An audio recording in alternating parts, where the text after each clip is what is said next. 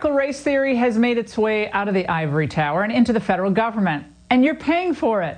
My next guest says a whistleblower sent him a treasure trove of documents last week about diversity training that's held at the U.S. Treasury Department.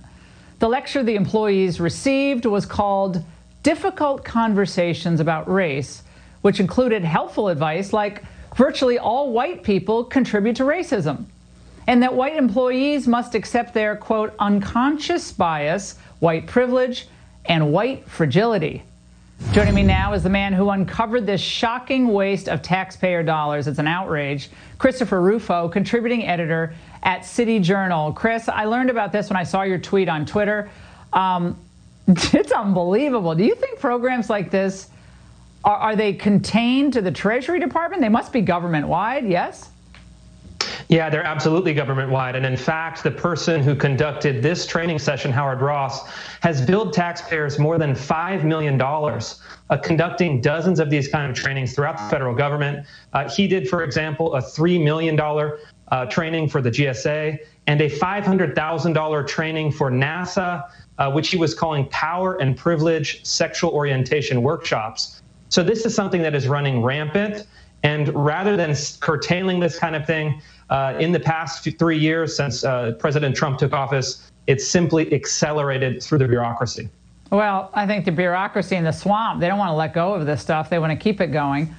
Chris, this is from the diversity training documents that you found. I mentioned some of these statements earlier. It reads, watch Robin Diangelo on YouTube, the author of White Fragility. She talks about how white people struggle to own their racism. She asserts all white people, virtually all white people, regardless of how woke they are, contribute to racism. And here's an example of what they expect employees to learn from Diangelo's videos. Watch. My psychosocial development was inculcated in the water of white supremacy. The default of our society is the reproduction of racism. It's built into every system and every institution. We have to understand racism as a system that we're all a part of. Don't you just want to have her at your next dinner party? Chris, is there supposed to be value in this? I mean, it's like you're in a bad women's studies class at, UC Berkeley. Yeah, I mean, it really is all centered on the concept of whiteness. And the argument is that essentially all white people can be reduced to their essence, which is this kind of irreducible core of whiteness. It's a synonym for evil, oppression, supremacy, everything that's wrong in the world. But really what it is, it smacks of the kind of race essentialism of 100 years ago.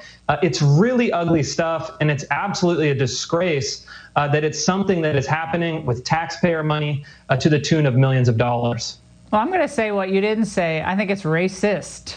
It's racist to categorize people on the basis of their skin color, and that's what this curriculum, this diversity curriculum, is doing. By the way, one of the other scripts says, don't perpetuate white silence. White silence has been one of the most powerful detractors from real progress in social justice. Everyone has a responsibility for bringing attention to this and for acting commensurate with the stated values of the organization and the federal government. So in other words, white silence is violence. So they're using that in the training manuals as well. Chris, thanks so much.